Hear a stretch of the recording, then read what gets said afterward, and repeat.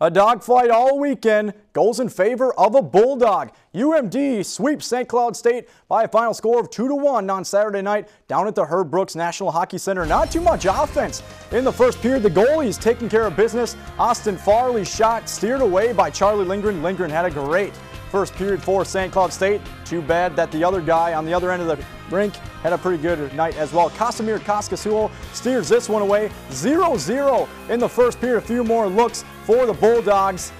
They called it Charlie's Angels on this one as he sits on that puck. A 0-0 tie heading into the second period. In that second period, the Huskies trying to get some offense going. Will Borgen with a wide open look. His shot goes wide, and we get our first goal of the game by Dominic Toninato. His 12th goal of the season. UMD up 1-0 later in the period. More offense coming from UMD. Carson Kuhlman's third goal of the weekend puts UMD up 2-0, but the Huskies power play gets stuff going. Patrick Russell nets his 17th goal of the season. The Huskies trailing by a score of 2-1 heading into the third period, but that was as close as they were going to get because Koskasuo had a fantastic night. 25 saves for the Finn. Another great night for him. Keeps UMD in this one. The Huskies had some pretty decent goaltending as well. Charlie Lindgren has 25 saves as well, but the Huskies not able to do it on the empty netter. They pull Lindgren and are not able to come up with the win. UMD sweeps St. Cloud State. They win this one by a final score of 2-1. Shots on goal just in favor of the Bulldogs at 27-26. The Huskies do get one power play goal in the loss. That's what I love about our league. They got swept last week on the road, and they come on the road, and did they battle? And I give them credit. And Duluth played well. They're a strong team. I mean, early on, I think going into the preseason, they were projected one of the top teams in the country. So I mean, they're definitely you can't turn your head when you're playing them. And hats off to them. They had a strong goaltending, and they were sound defensively. And you know, we just couldn't muster a whole lot of offense this weekend, and that's something our team's not used to.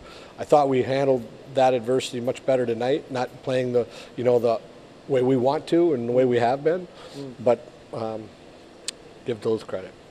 When we got on the puck and we put it in good areas where we didn't let their goalie get to it, we had a good forecheck going, and then they defended hard. When we didn't, they put a lot of pucks off the glass, put us to foot races, relieved pressure very well.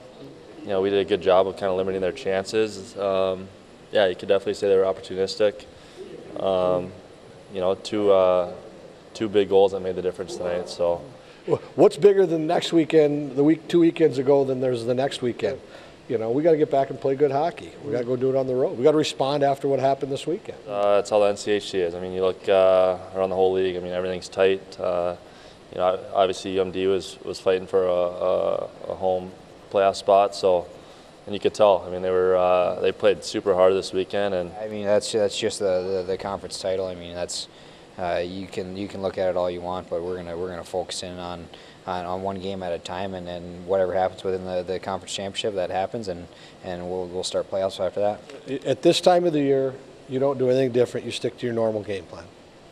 Taking a look at the NCHC standings brought to you by Noodles & Company, and North Dakota has clinched a share of the Penrose Cup, sitting in first place with 53 points. Denver with the big win over Western Michigan, now tied with St. Cloud State for second in the conference with 47 points. Next weekend series between St. Cloud State and Colorado College. Going to be a huge one as the Huskies are trying to grab that 2 seed going into the conference tournament, but the Huskies have already clinched home ice for the first round of the NCHC tournament. Huskies will be back at the Brooks Center March 11th, possibly through the 13th. Husky Productions will have all of your coverage of possibly all 3 of those playoff games. So the Huskies fall 2-1 to UMD down at the Brooks Center. That'll do it from us here at the Husky Production Studios. Everybody have a great rest of your night.